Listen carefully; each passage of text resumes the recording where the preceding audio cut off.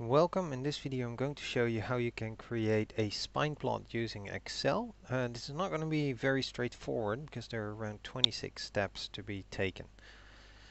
Alright, the first step is to have the independent variable in the row, and in my case I have here location, which are 3 cities, which is the independent variable, and it's actually in the columns. So I need to address this.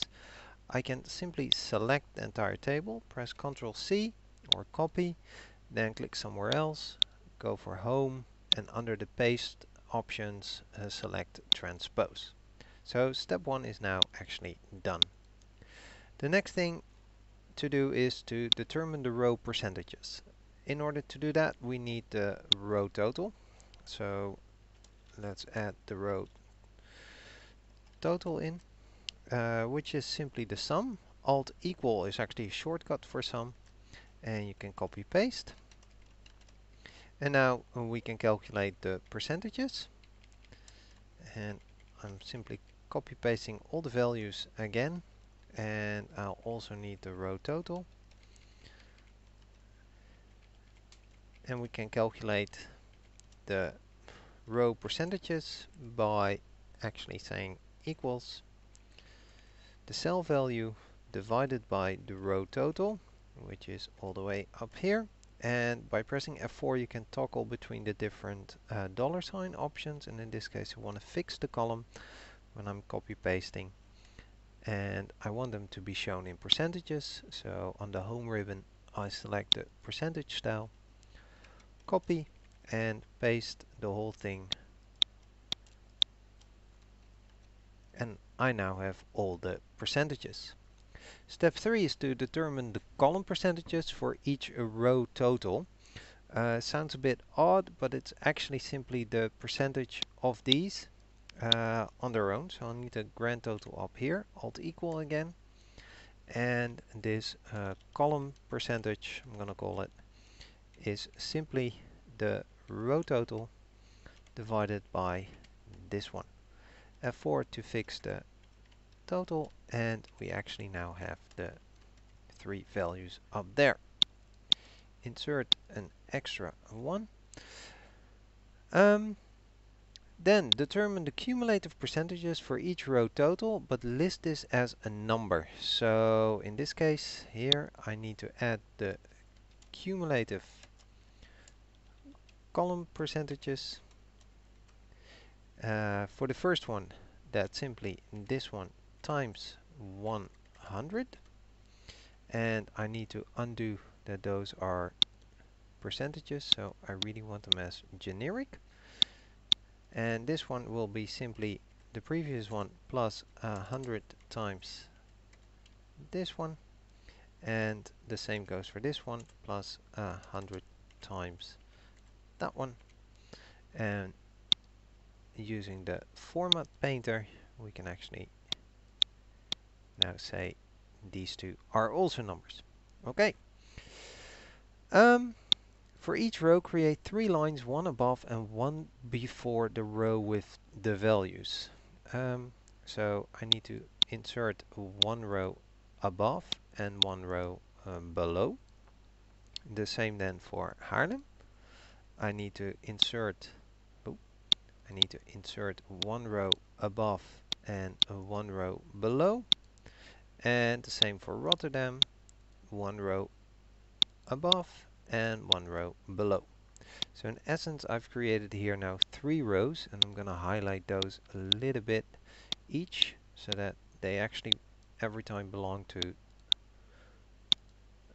let's use a little blue in there, and the Rotterdam ones in home, let's say orange.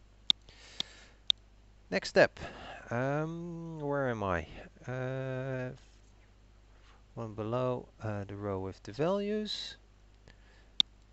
Fill each row with the same percentages. So each row now actually has to be given this one equals that one, this one equals that one.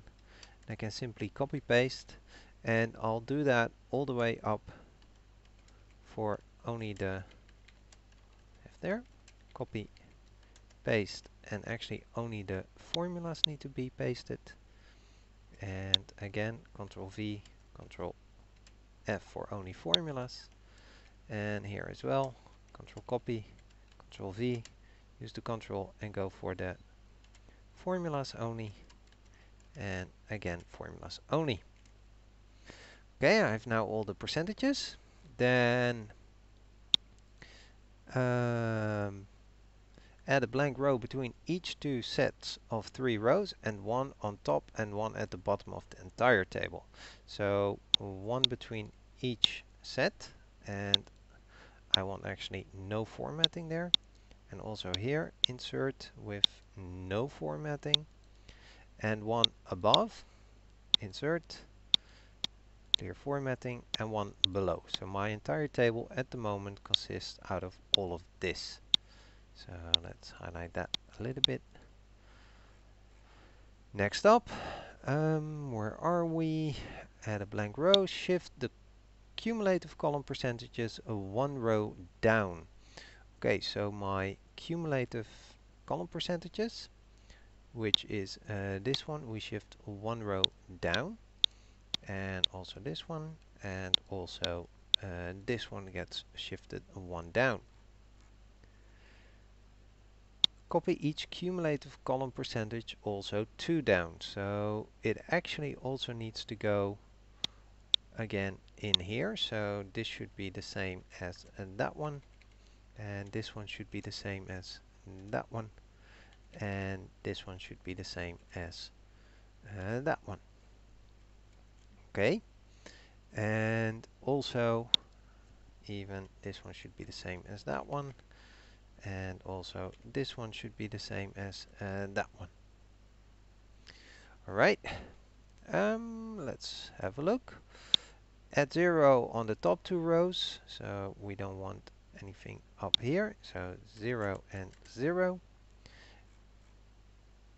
And then in the remaining blank rows, take the average of the value above and below it. So this one needs to be average of this one, semicolon or comma, depending on your system. And of course we don't want it as a percentage, but simply as a generic format. I can then use Control C, Control V. I don't need the formatting, and now we have all the percentages. In the change the format so that it will actually show percentages. So I'll select these and then go for Home, and here go for more number formats, go for custom, and instead of general I type in a 0 because I want a number, and then between quotation signs a percentage mark. Click on OK, and it now looks as if these are percentages again. Great, fill out NA in all the empty cells. So up here, for example, we need an equals NA, and copy paste that all the way to the row totals, and also here same thing, and same thing up here and at the bottom. And we also have in the row column totals, we also need those NAs in there. And then finally, I think we're about to start the stacked area chart by selecting all the categories that we have, including the row total. Then click on Insert, and we go for the See All Charts option in this case. Click on the All Charts tab, I'll make it a little bit more visible. We go for an area chart, we want it stacked area, make sure the first one is selected, and I click on OK. So my basic chart is now here, and there are a few other things we'll need to change.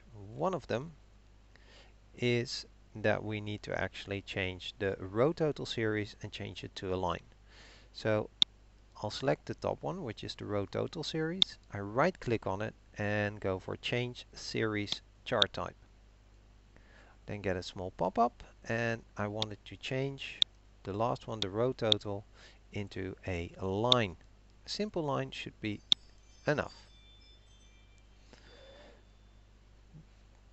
Then change it to a line, change the horizontal category axis label for any of them so that it will actually start matching the cumulative percentages. So I'll move it up here, and to do that I can actually go for my design and I can say select data and click on edit and then select the cumulative column percentages and click on OK.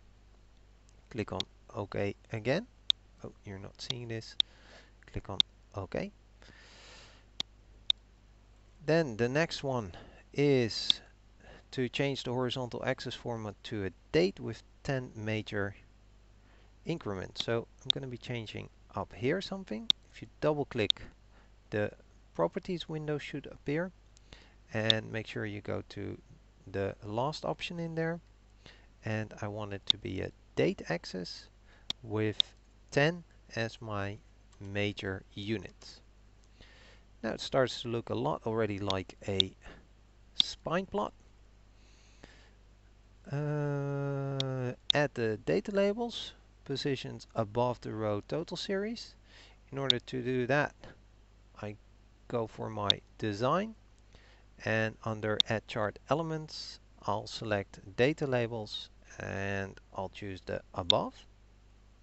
Then we need to change them to my category, so I'll click on one of them, and again so that only one is selected, and then in the formula bar I simply refer to the category it belongs to, hit enter, and now it nicely shows Demon. I'll do the same for the next one, which is Haarlem, and then the last one also equals Rotterdam. Okay, hide the line, change the name of the labels, we've done that. Hide the line and the marker in the row total series, yes, because we no longer need this one actually. Well, we need it, but it shouldn't be visible, so the line will simply remove no line, and then marker options, there's already none, so I don't have any markers there. Then change the vertical axis to percentages with 0 decimals. So here, this one, I want to actually change that this one is percentages. Let's see how that can be done. Or I can simply say 0 to 100%, and let's see, can I change number and category, and it's a percentage, and I don't want to see any decimals, so now it nicely is changed to percentages. Remove the row total label in the legend, so click on the legend, click again to only select the row total and press delete. That already nicely changes it. Add a border to each of the series, so click on one of the series, and then under the fill and line options, go for a solid line, select the color you want. I'll go for the black. Select the next series, do the same thing, solid line. It automatically remembers the previous option. Again, solid line, and another solid line, and last but not least, also solid line. And I think we're about done then. You can also remove the grid lines, and if you want you can also add a chart title if you want, or adjust some other small settings, but in essence now you have a nice little spine plot.